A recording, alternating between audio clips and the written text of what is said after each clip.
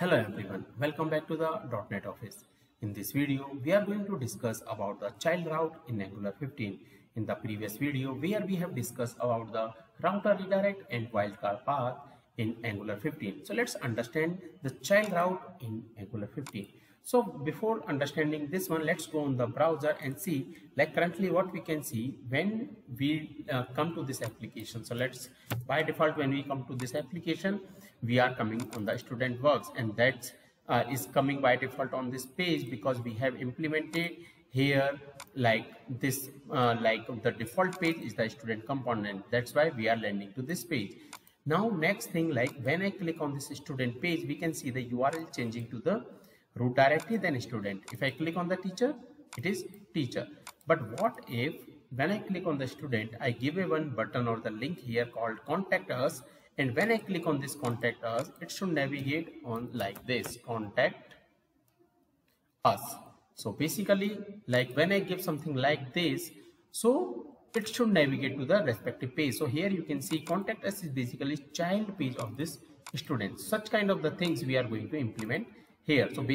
So that is basically like the contact us is the child of this student. So that kind of the functionality we do using the child route. Now currently if I will redirect, it will give us like that page is not found.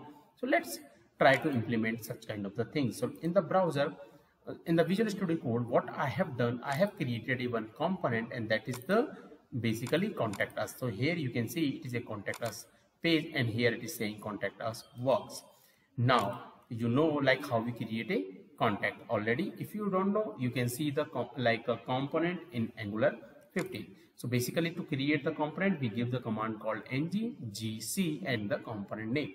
Now to make it as a child, what we have to do next is, like since we want to create a link or button under the student, so we have to implement here. So for implementing that one, what we have to do, so here to make it child, so we have to write the children. That is the first thing.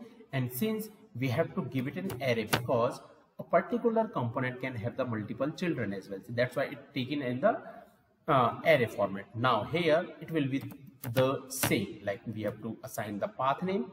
I am giving the empty because first time I want to navigate to the student component only. That is the first thing. Like first time, like when I click on, when I go on the student page, I want to see the student things. Now next thing, I like there what I will see a link called contact us. If I will click on that contact us button, then where it should navigate, it should navigate to the contact us component. So that I have to do. Now show the link, what we have to do, we have to write the code in the basically student page. So let's go on the student page, and here we have to create to call the basically like to call that page.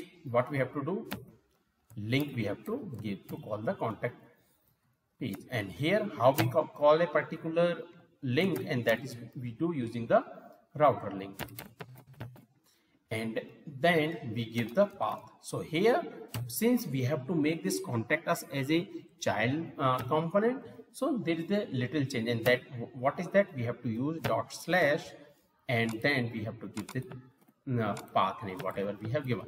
Now here if you will see in this app component.html, and here we are not using dot, because dot is basically recognizing as a like it is a child page. Now here what we have to do, we are already having the student path and the link here. Now let's go on the browser and see. Currently we are on the different page. So let's click on this student, and we are not seeing the link. Let's go on the browser and see why we are facing this issue. And here what we have to do, we have to give first the name, contact us. Let's go on the browser. If you will go on the browser, and if you will click on the student, you will see like it is not showing the contact us page, and see why it is not showing. So let's go on the, so here like in previous classes when we were learning about this template and all these things, so we have changed the logic here. So what we have to do, we have to change the URL path. Now let's go on the browser back, and here you can see currently like student works, and here we can see the contact us page. Now you see on the link, so if I click on this one, contact us works, and it is coming as in child. Here you can see if I will click on the teacher, it is coming as expected, and if I will go on the student, it is student, and when I click on the contact us, it is in child of this student page. So this is the way the child route works in the Angular 15. So that's it for this video. If you have any question and doubt, please comment. Thank you.